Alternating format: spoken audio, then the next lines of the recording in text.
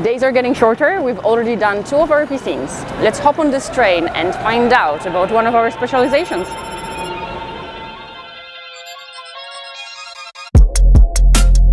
Das Internet ist für uns alle Neuland. That's ridiculous.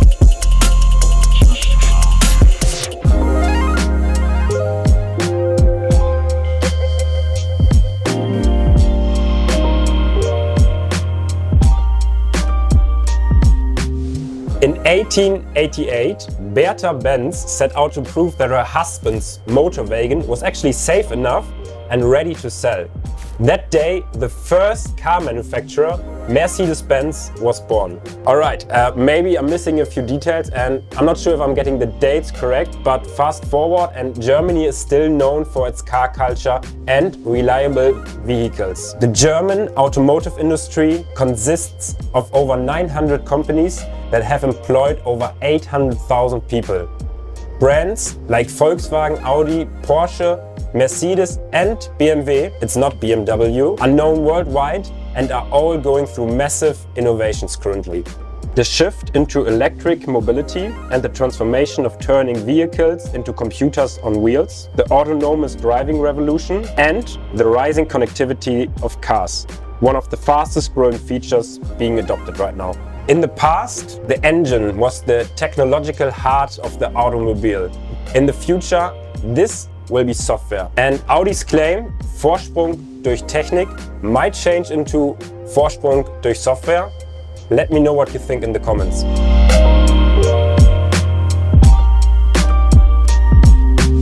As you might have guessed, we are in Wolfsburg, capital of German automotive industry and home to our partner Volkswagen.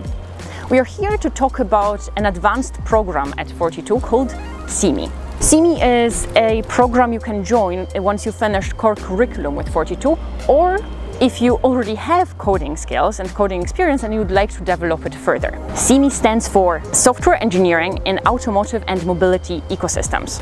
It's an advanced course where you learn how to program cars, but you also reshape the digital future of automotive innovation.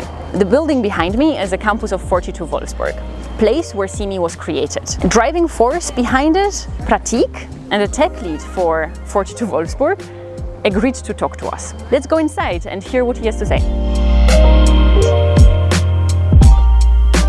So CME is an OER, Open Educational Resource Program, and through this program we create open source educational content in automotive software engineering. It is going to be an open source, open standard curriculum, master level curriculum in which students can learn everything about automotive software engineering. We divided the CME program into sub-modules, and the first module, Distributed Embedded Systems, deals with the technology within the car which involves communication between different ECUs, basically making a car a computer running on wheels. Autonomous Driving System deals with the autonomy of the vehicle. Students explore ADAS, AI, machine learning, computer vision, virtual physics, all these topics, and they try to get themselves familiar with the terminology of the autonomy. The third module is a mobility ecosystem module, which is more like an environment outside the car. So it deals with the IoT, Internet of Things, V2C technology, vehicle to cloud, and V2X, vehicle to vehicle technologies, and the projects which can teach students about all this terminology and the concepts. In CME program, we have 30 plus CME fellows. Those are experts from different automotive software engineering fields, and they in turn help us to find the educational content which is very much close to the current industry standards. We try to convert those ideas into an educational content, and ultimately we come up with a curriculum which is a master level automotive software engineering curriculum, and that is what our students study. So in CME program, the whole curriculum revolves around a learning object, and this learning object has to be open source, easily available to our students. And I do have a setup, let me show that to you. This is the Pi Racer which we give out to our students. which is nothing but RC robot car powered by Raspberry Pi, and we attach cameras and sensors to it which are powered by Arduinos, and we try to replicate the electronics control unit in the car, ECUs, and try to establish the communication between different ECUs using CAN communication. So basically this is a replica of what current technology is in the car, and students use this learning object to explore current automotive software engineering.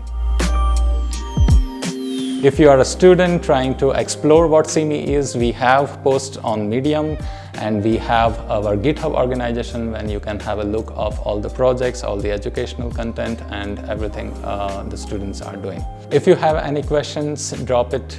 No.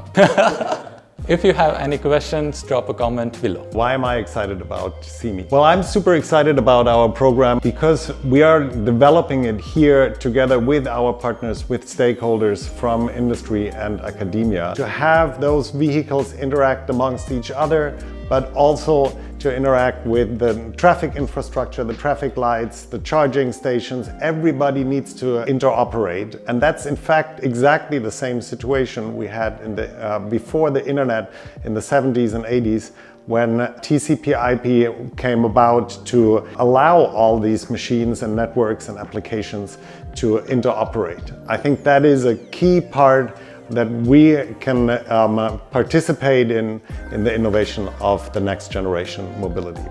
Thank you all for watching, and if you have enjoyed this video, please like it. Also follow us, and if you have any questions, let us know below. Our next videos are going to cover the third B scene at 42 Berlin. If you haven't done so already, sign up and join our coding adventure.